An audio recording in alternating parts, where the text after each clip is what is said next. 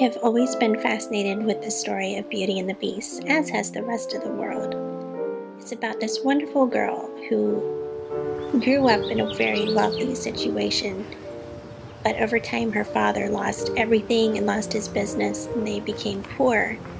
They had to move to a more humble cottage in the country, and she was never into fashion or beauty, or she was just a humble girl who was very loyal and very loving and faithful, and she would rather work as a servant than have her father have to pay somebody to do it. So she took on the work herself. Even though her siblings always made fun of her, she was very loyal, and she never retorted or answered back. She was just a very nice girl.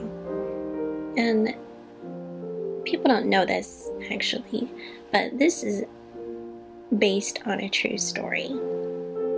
Over the years, many people have had their ideas of what the Beast looks like, or imagined all kinds of things, but in reality, in the 1500s, there was a little boy born with a disease called hypertrichosis. And what that is when all the hair follicles on your face and your torso, they are overgrown, just like the hair on the top of your head, but it grows everywhere. So they are stricken with this, it's called werewolf syndrome. And his parents of this little boy gave him to the king of France in the 1500s. And he grew up in the zoo there. And somebody took it upon themselves to educate him, and he became a brilliant conversationalist. He spoke 3 different languages, and the queen, they bribed a servant of the court.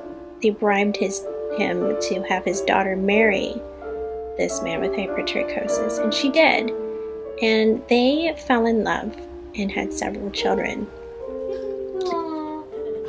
So it is also like a spiritual story that we are under a curse. The world is under a curse, and it took true love to break that curse, the true love of the Savior. And I think this is a really good lesson to learn, and it's a wonderful story. So I'm going to leave a link for the real story written in 1750 of Beauty and the Beast. And I hope you enjoy it as much as I do, and I hope you enjoyed our little fairy tale Christmas. Thanks for watching!